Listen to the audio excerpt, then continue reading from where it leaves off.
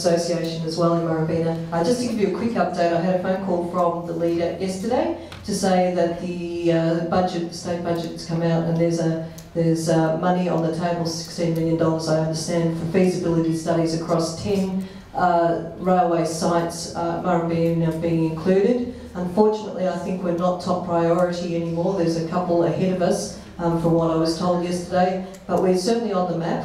And from the traders' position, we are agitating to have a voice. And I think this is one of the things that a night like tonight is terrific, because what it does is says our community is willing to say how it feels about issues and take a stand and have a voice. And what we need to do is then either through the bank or the Traders Association or some of our leaders within the community is to make sure that our voice and our concerns and our desires are heard at both council and state government, all the state players, that we have a say and that we get to be a part of the development of our own community for our own needs and for our own future. So that's kind of where we are at the moment, but when some initiatives will start to take place over the next couple of years, hopefully people around these tables here will get involved so that we have a strong representation for the Murrumbeena community.